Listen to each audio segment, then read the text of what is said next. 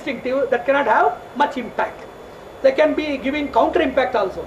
So that must have an engineering led by a driving force of spiritual strength, not only mere relations and instinctive balances. Then we are having 5 major groups of spiritual healing. One is ritualistic, second is contemplative, and third thing is mediative, fourth thing is invocative, and fifth thing is mystic. Mystic healing is by the yoga process. Invocative healing is by prarthana.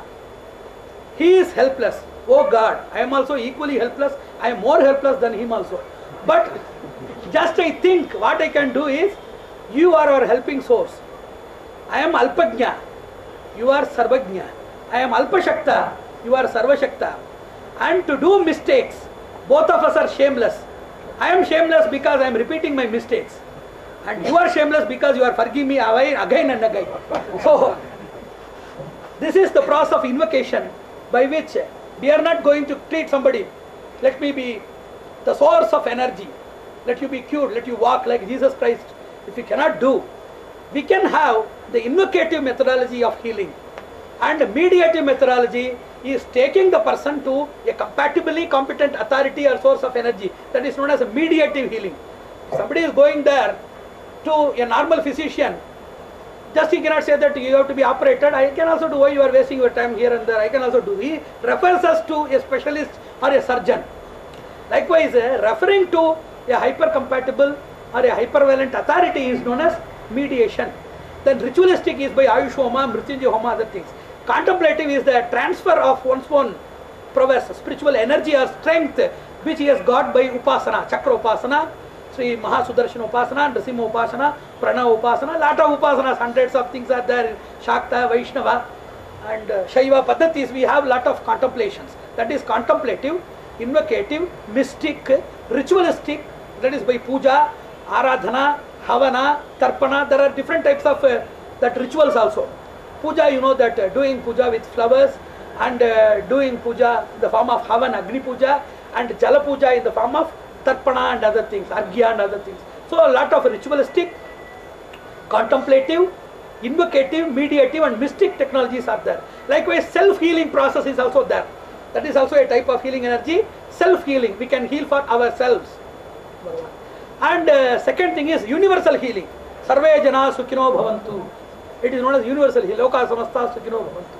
And there are 2 important types of healings which everybody must note down in their brain recorder or in a tape recorder. In your lithographic or neurographic records, they have to imprint it immediately. That there are emergent systems of healing and gradual systems of healing. Healing for coma and healing for trauma. There are different types of healings that exist in the world. For example, if somebody is getting, that depends upon the seriousness of a patient. Whether he is in a semi-natal stage, prenatal stage, or a natal fatal stage, or a pre-fatal stage, there are different types of a person. Just even before giving birth, it is prenatal, and that is natal, and the postnatal stage is there in the stage of an infant.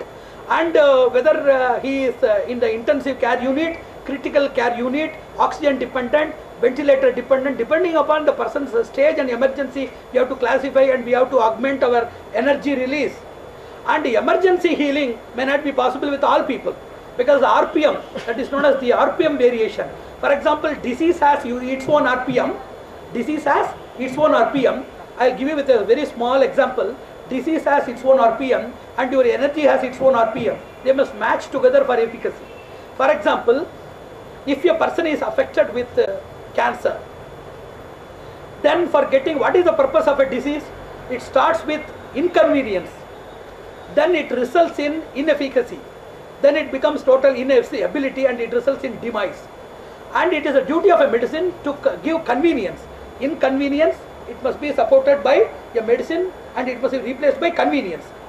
Inability by ability, inefficacy by efficacy, demise by cure and survival. And it is a work of the part and counterpart, that is the remedy and malady, they work together like this only. The purpose of the remedial measure is survival and salubrity, and the purpose of a maladial measure is at last the destination is demise, death. For example, cancer that requires 30,000 units for putting the person into death, example. And if it is rotating with 10 RPM per minute, 3000 RPMs if they rotate, in 3000 minutes it will put the person in death. And if your medicine or if your meditation or medication, whatever it may be, if it is having 0.1 RPM per minute, before it could reach the destination, the maladial unit, it will win the race before the remedial unit could do that. You understand? If somebody is in emergency, you cannot do the gradual healing process. If the person is about to die in 2 days, within 2 days, more than that of the energy of death, the energy of survival can you supply? Either instrumentally, collectively or independently can we do? Independently I can do. Instrumentally with puja, punaskara, rituals, etc. Collectively with 100 people together. Either we must sit and work together. Somebody is going to die probably in 2 days. Within 2 days, whether we can independently contribute. If the destination point and the destination status of that death is 20,000 units, for example, can we provide independently, instrumentally or collectively more than 20,000, at least 20,002 you have to give to win the race of death and survival and to make your energy efficacious. So, emergent healing that requires separate techniques. And gradual healing is somebody is having stomach ache, let it take 10 or 12 days till that the person will be surviving. And a small dosage and piecemeal methodology by which we can transmit that energy that can be imbibed to the person and he can win the race. That is that. So all these types of energy, they must be studied separately and the exercises must be different. That is intimate, relative, antagonistic, anonymous, ritualistic, provocative, invocative, then contemplative, emergent, self, gradual, hundreds of such situations, they must be separately studied. And customized practices and exercises for each and everything must be started in the Bioenergy Research Institute. Then, the qualities of a healer and receptacle, few points. A healer must have a basic quality. Healing is an energy and you must be a proper receptacle. I have already told, you cannot bring a basket with Sahasrakshatva. You cannot bring a Sahasraksha basket, the basket with 1,000 eyes to hold on milk. Likewise, you must be a capable tool of retention. And even if there is a capable tool of retention, for example, they used to say, you must not put milk in a copper glass. And you must not put some elements like a pickle and other thing in a silver utensil. Likewise, there are something in which the conduciveness of the container and content must be there. You must hold it and you must hold it pure and you must ever hold it and you must hold it for distribution. All of these qualities must be there inside a container. First quality for a healer is he must not think that he has energy. Yasya matam tasya matam matam yasya navedasaha avijñātam vijānatam vijñātam avijānatam. Those who say that they have understood God, they have not understood. And those who say that they have not understood and they cannot, they have understood God. So God is such a mysterious element which is understood for those who claim that they have not and not understood for those who have claimed that they have. First belief is they don't have any energy, but they must believe in energy. And whatever that they have, they must attribute it to the source of energy, the repository of energy.